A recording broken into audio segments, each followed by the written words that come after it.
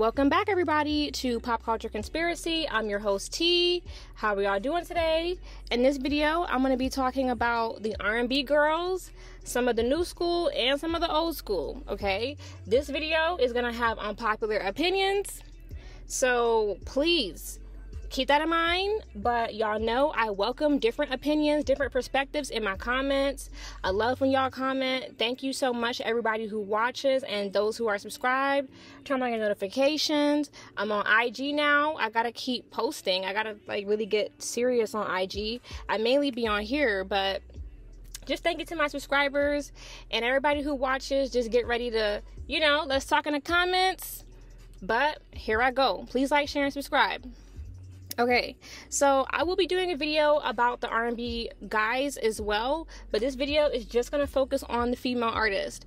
I feel like R&B music has been replaced by rap music. Like, R&B is still there, but it's not as popular as it used to be because the industry is pushing rap, and the people who we do have in R&B, like Summer Walker, SZA, they don't push a good image because the industry is focused on pushing the agenda that makes people, or to push people to be super sexual, super violent, and a fucking degenerate.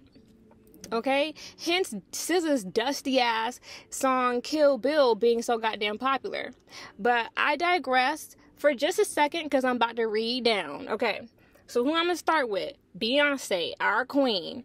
Beyonce is the undisputed R&B queen. She is the most consistent, has the most longevity, the most promo, the best visuals, the biggest budget. She should have collaborated more throughout her career, though, in my opinion. She should have collaborated with Ashanti, J Blige. She should have did more collabs with Kelly Rowland when they became solo artists.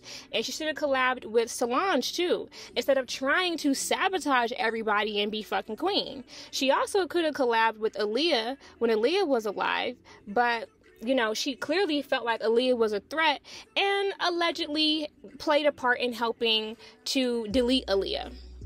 Okay? I think that if Beyonce doesn't already regret not having more collabs under her belt with other R&B artists, she might in the future. I do think that part of why Beyonce does not collab as much as she should is because she does see her peers as competition and as threats when she really shouldn't. But I think that that's a sign that Beyonce is a little bit insecure artistically, hence all of the stealing allegations, the lack of writing her own music, and settling out of court with dozens of artists and creators over the last 2 to 3 decades. So that's just my opinion.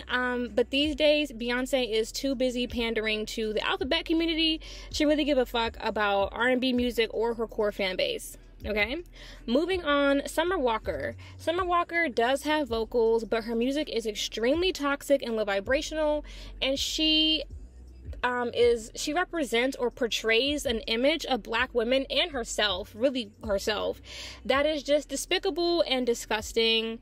She's pushing a toxic program. I'm so sick of her and her social anxiety that turns on and off like a fucking light switch, and her and that fucking Jackson family botched ass nose job. I'm done with Summer Walker, and I don't listen to her. She's toxic. SZA, with her non-singing but stay lying ass. I'm sick of SZA, her frizzy wigs, and that stank ass BBL. I wish I could make her disappear. She is ugly, she cannot sing, her BBL is bad, and she's a compulsive liar. I want SZA out of here, but unfortunately, she is just the runt of the litter that the media needs to promote and push negative agendas surrounding black women and black music. Moving on, Beyonce's proteges, aka slaves, Chloe and Halle, truly talented ladies, but Beyonce has sabotaged them to move them out of the way to make room for Blue Ivy, who I do not think is going to be successful musically at all. I don't care how much money they put behind Blue. I will not be streaming, and I don't think Blue is going to be as big as they want her to be. So it's just like you're sacrificing Chloe and Halle in vain, in my opinion. They are industry slaves. They have Halle in a bad relationship with DDG, because please believe, I believe that is all fabricated. I think that's all industry antics, but they're doing that to lower her vibration and push a negative agenda. Okay, Chloe is actually very talented, but Beyonce is sabotaging her. I have a whole video about it. Go check it out if you'd like.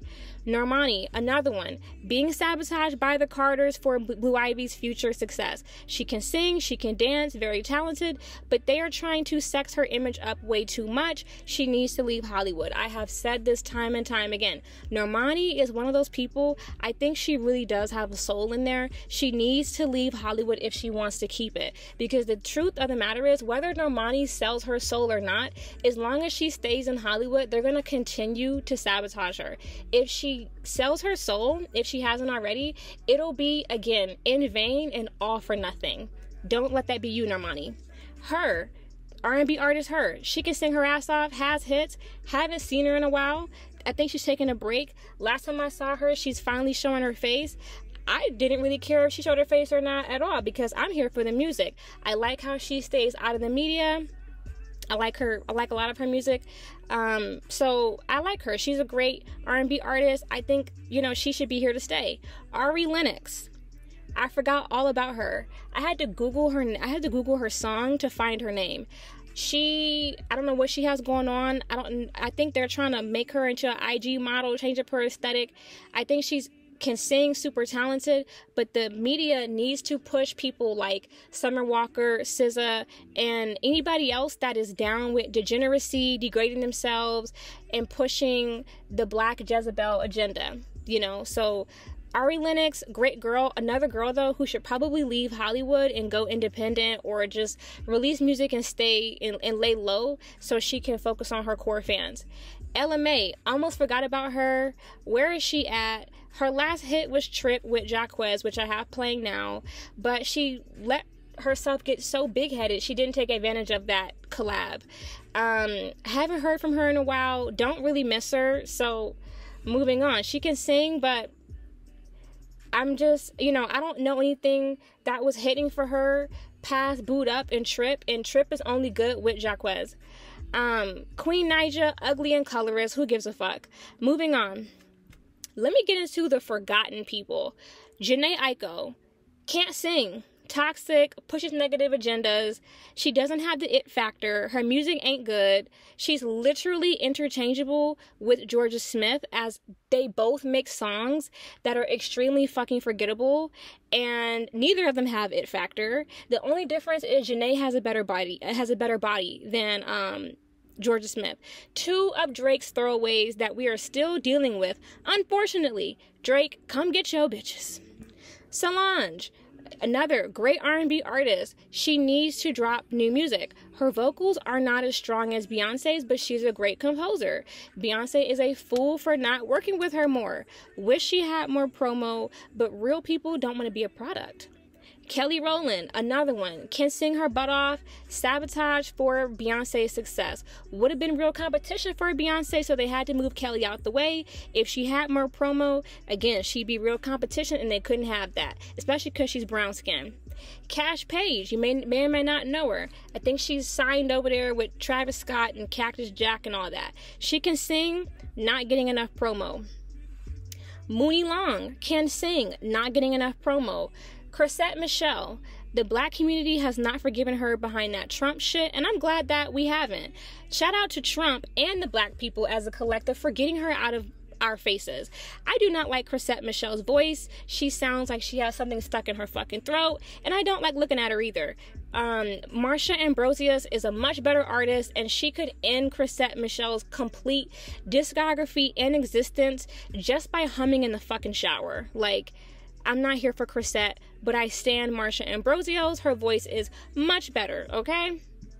Kehlani, stank and scandalous, can sing, but she's extremely unlikable, and she spends most of her time getting into fucking gimmicks and antics. Girl, bye. Old school girls that we miss or may not miss. Mary J. Blige. We call her Queen Mary for a motherfucking reason. I miss her. She's absolutely iconic. The dance moves, the boots, the blonde. She's that motherfucking bitch. No slander will be tolerated. She's not known for vocals like Mariah or Beyonce or Whitney, but she sounds better than most. Her lyrics be hitting. She makes music that ladies can feel. She's a straight up certified bona fide fucking hit maker. All respect to her. I fucking love Mary J. Blige. Ashanti is another late 90s, early 2000s R&B girl that I miss a ton. I think her verse on the Gotta Move On remix with Diddy was a standout verse. She totally made the song. It's the only verse I listened to. She's the only reason why I even gave that song a chance. I think Ashanti has it girl energy. She's beautiful on the outside. I really like her vocals. The girl can sing her butt off. She's got angelic vocals. She can write. You know, she's multi-talented. Love me some Ashanti. The game is definitely dry and different without her. I do believe that Ashanti and Beyonce should have collaborated together when they were both active around the same time in the early 2000s. But you know, more missed opportunity on Beyonce's part, again, in my mind. But I think something that Ashanti should have took notes from Beyonce with is the man she chose. I think there's a reason why Beyonce gives Jay-Z so much credit over her career, and it's because Jay-Z has played a big part in Beyonce's success. I think after Ashanti left Irv Gotti, she should have got with another music exec who could have taken her career further, because Nelly really can't, you know, do that much for Ashanti. So, and he hasn't been able to. So, my opinion on that, she should have got with another executive. But other than that, Ashanti is missed. She's that girl. Next, Erykah Badu. I'm over Erykah Badu. She has some hits, but Erykah Badu is a goddamn witch who was too cocky about her used perpetual baby mama coochie. Girl, please, how about you go put a root on one of them niggas so that they can actually stay and marry your ass? Next case. Mariah. Amazing. Love her. Her discography is so motherfucking cold and extensive. She really doesn't need to come back to the game. I love Mariah though. She's that girl. People say that her vocals ain't what they used to be, but it doesn't matter because her discography is immaculate. Like Slipping Away, her Emancipation of Mimi album, Always Be My Baby, like those are classic hits that will stand the test of time. Mariah's vocals in her heyday were fucking undefeated. The only person who could like kind of see her is Aaliyah and Whitney. So love Mariah. She's given us enough music that if she wants to stay retired, I understand. Aaliyah, Loose Rap alone ends all the new R&B girls, okay? That is one of my favorite Aaliyah songs. Aaliyah, we know she's one of the only true sopranos that we've heard in a long time. Miss Aaliyah, love Aaliyah. She could dance, she could act, she could sing. She was absolutely a threat to Beyonce. So I could understand why the Knowles family and the Carter Kingdom may have felt like they needed to help delete Aaliyah, allegedly, for Beyonce's success, because Aaliyah was an actual threat to Beyonce. Miss her so much, forever in our hearts. We love her. I love her.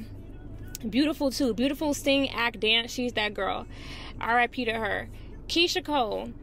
Keisha Cole she has hits, she has vocals, she has great lyrics, but like Monica, she's too ghetto and too hood for her own good, and I think that has ruined her image a lot. I like Keisha's music, but she's gonna just turn me off with a lot of her public antics, so wishing her the best. I miss R&B groups like Total and SWV. I miss girls like Kelly Price and Nicole Ray. Girls who could really sing, putting out true classic R&B music. We miss them. But again, we now have to deal with hoochies.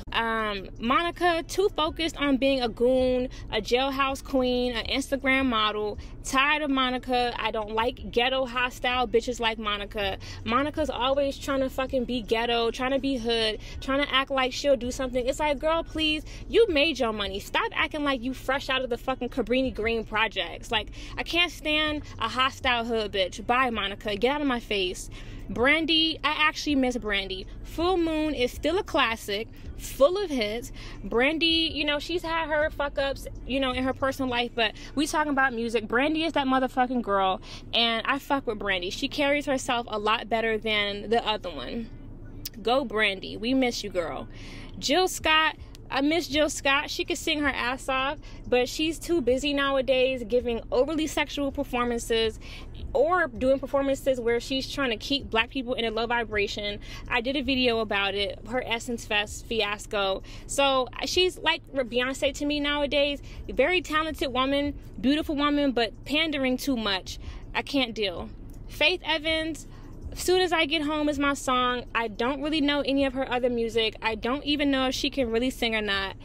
She's not really my generation. I know of Faith Evans, but again, outside of Soon As I Get Home, I don't. Fantasia, love me some Fantasia. I really don't like her music that much, but I just like Fantasia's energy. I know she can sing, and I think she's extremely talented. I love that she has ventured into acting. I love her on Broadway. I love her in The Color Purple film. Like, I like that she's doing that, and I really want her to continue to book acting gigs and Broadway gigs because she has the talent, she has the vocals. I really, really love that about Fantasia. I like seeing her win, and I just wish her much continued success. Alicia Keys, a talented whore who gave up her career to sit on somebody else's husband's dick, but it was worth it because fuck the industry when you get a rich nigga like Swizz Beatz. You know what I mean? I ain't even mad. I ain't even hating on her kicking her motherfucking feet up. If y'all still mad about it, that's on y'all. Alicia, she's got some good music. You know, she do, but of course, people are really not fucking with her no more after Swizz Beatz. And to be honest, I do think her music quality has declined since being with him. Like, Alicia got some songs that I fucking love. Like, her song, Yes, I Was Burned, like, but Lesson Learned, like, with John Mayer, complete fucking hit. Her song with Drake, hit. Her song, Secrets, hit. Like, her song, Karma, hit. Like, Alicia got hits. Alicia, you know, her vocals may not be Mariah, Aaliyah, Beyonce, but Alicia is talented. She can play a fucking instrument, and the girl got hits. She just, you know, she picked a man over her career, and I can't say that, again, I blame her when you can't take her talent away. You can't take her previous success away. And again, Swizz Beatz is a very rich nigga, so what would you do? Let's talk. Last but not least, Sade, the definition of fuck the industry. Beautiful, talented, classic hits, timeless music. We love Sade. I love Sade. I can totally understand why she feels like, no, I will not be playing in the mud with these other bitches. Like, I feel her. I can totally understand why she's not constantly grinding for the industry. I respect that about her.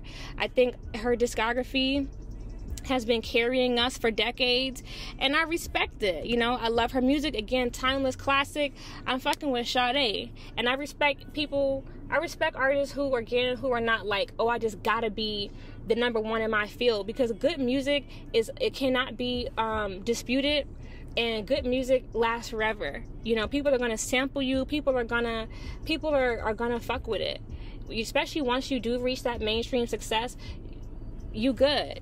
You know, you're good. You don't really have to keep, you know, sweating and grinding for the industry. So I respect Sade. I respect people like Solange, you know, who work but are not constantly feeling the need to just get involved with some of the gimmicks and the antics of Hollywood. So shout out to Sade. Shout out to all the girls on this list who have real talent, who can really sing, and who've been grinding for years. So let's talk in the comments, y'all. I loved just having this video, talking to y'all today. Can't wait to talk to y'all in the next one. Bye. Have a great day, y'all.